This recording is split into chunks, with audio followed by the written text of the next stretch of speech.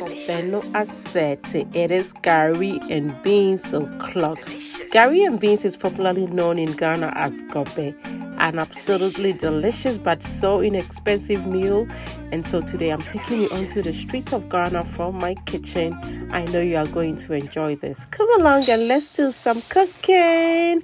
I'm going to start off by soaking my beans. Black-eyed peas is your beans of choice. I've poured that into a bowl. I'm adding some water. You want to absolutely cover your beans with the water because once it swells, it is going to absorb all that water. So you need lots of water for that purpose.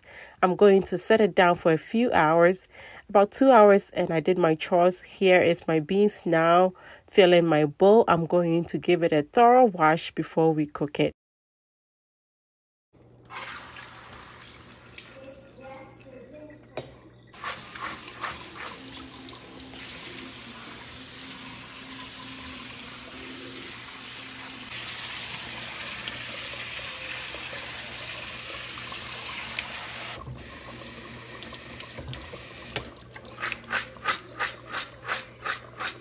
Now that my beans is thoroughly washed, I'm going to transfer it into my pot, add some water to it to cover,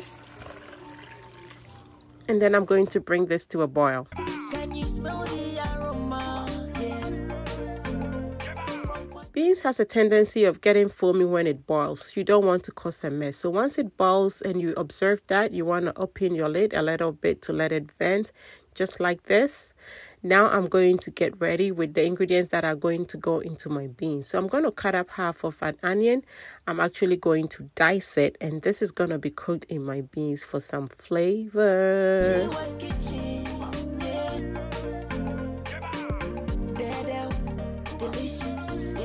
My beans has been boiling for about 35 minutes. It has softened, but I want it to be a little softer. And for your absolutely delicious Gob3, you want to put some momone, which is fermented fish, into your beans to cook in here so the beans takes up the flavor and aroma of it. I've put here my momone. This is not even from Ghana. It is from Cote d'Ivoire, given to me by my friend. Oh my God, it is powerful. I've also added in my diced onion, which I'm stirring in right now. And for added flavor, I'm also going to be using some shrimp powder.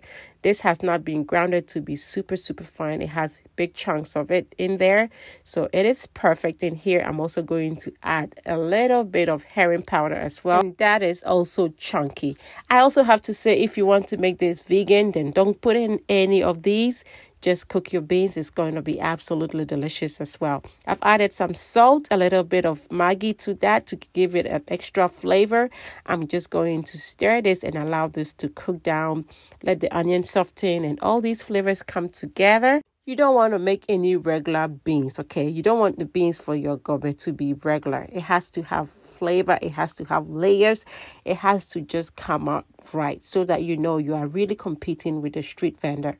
I'm going to let this cook a little bit. I think it needs a little bit of water. So I've added just a little bit of water because I want my onions and all these ingredients I put there to have a little bit of moisture to cook through. Now I'm going to let it sit for a while. And whilst that is cooking, I'm going to get ready the palm oil, the spicy part of the Gob3. So I have some ginger, onion, peppers, and just half of a tomato. That is actually all I could find in my fridge, but it is really not necessary in here. So it is good. It is blended. Now my beans is cooked. It has some moisture. It is not all the way mushy. I have whole pieces of beans in here. A few of it mushy in there. Perfect. Look at the texture and consistency. Can you smell the aroma? Yeah. From Kwachiwa's kitchen. My beans is perfectly cooked now. I'm just going to cover that, set it aside so we can focus on the spicy palm oil that we have to make for that delicious Gob3. And like no joke at all, I have my oil in my frito gallon. So you can only imagine what kind of oil it is. Straight from Ghana, okay? Absolutely delicious palm oil. I have to say I'm a palm oil snob. So yeah, It is hard for me to eat gobe on the street for that reason. It has to be a certain kind of palm oil. Anyway, I've added my onions in there. I'm going to let the onions fry, not all the way caramelized, mind you, because my palm oil is very delicious already, okay? This is nkwango. It's palm oil that comes from soup. If yours is not good, I would recommend that you let your onions almost caramelize so that the flavor will be intensified. I've added one more of my momone from Côte d'Ivoire. Hey, Côte d'Ivoire for hey, c'est très très délicieux, c'est très bon, c'est très très très bon. That momone is good, oh. Anyway, I'm adding the blended ingredients in here. So that's my pepper, onion, ginger, and that half of a tomato in here. I'm going to let this cook all the way until it fries and it has almost no moisture. It's almost like you are making shito, only you are using palm oil to do that. Delicious. And you know, one reason I love homemade is that you get to put the very best, the finest of ingredients into your food, okay? So I'm just going to add some more shrimp and herring powder in here, something that most sellers will not afford to put that in there because we need to make profits. So anyway, I've added that and some salt to taste. I'm going to stir that all in here. And as you can see, it is already beginning to get fried up in here. I just want it to cook for a little bit longer. At this point, I'm sorry to say, but of course, you will need to open the windows.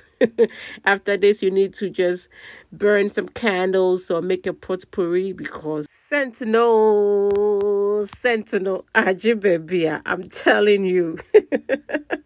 At this point, the kids are like, Mommy, what is cooking? Mommy, what is cooking? I'm like, move from us and free me so you just don't know what tastes delicious, okay?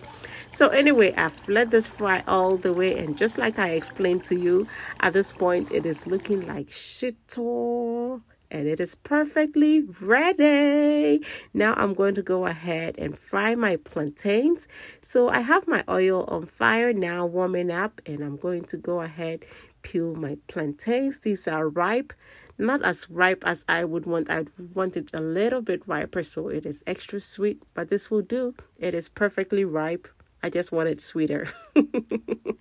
Enumdeya. Yebe anything. Tasty.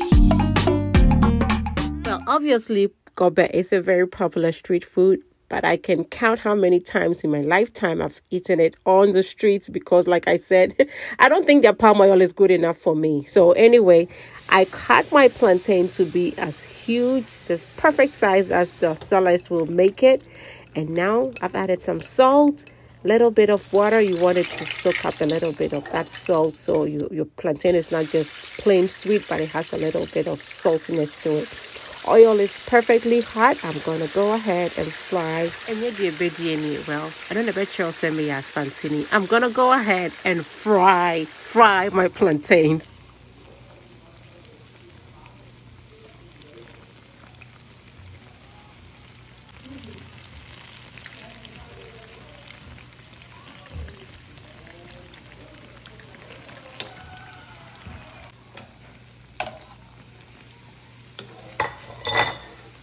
You want to fry your plantains to be golden, just like this.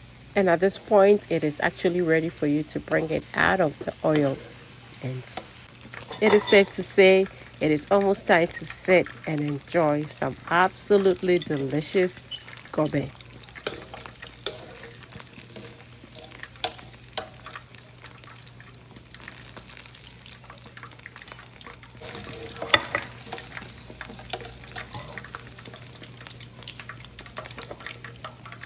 Well, dearest friends and family, in Adofo, it is time to get gobelized, okay?